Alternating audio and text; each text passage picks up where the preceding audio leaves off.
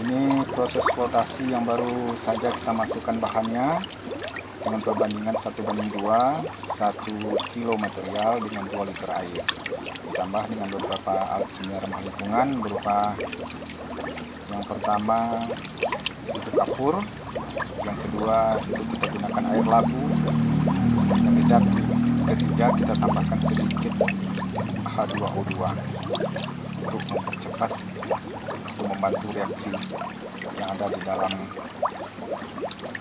tempat flotasi ini. Ini baru berapa 5 menit kita masukkan dan mulai kita mau flotasi.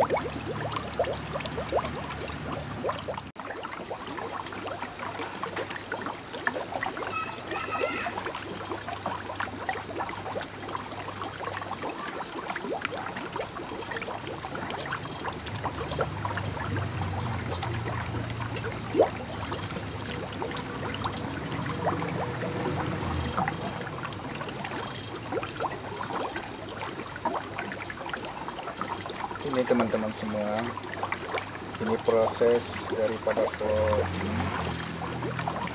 atau dikatakan plotasi.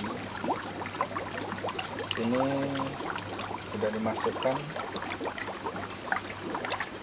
material di dalamnya perbandingan 1:2 dengan menggunakan kimia-kimia yang kita gunakan, kimia ramah lingkungan seperti kapur, dan sedikit ditambah dengan air labu, juga dipakai zat kimia berupa H2O2 sedikit secukupnya.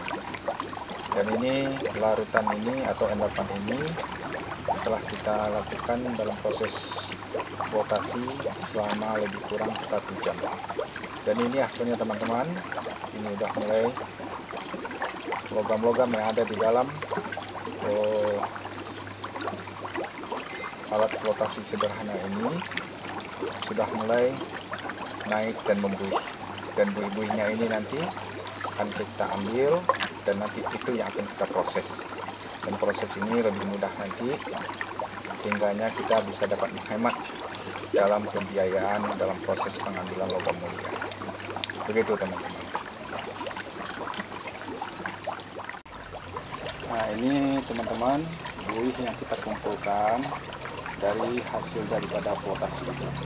Ya, semua buih yang mengapung kita kumpulkan, dan nanti buih-buih inilah yang akan kita proses menjadikan emas.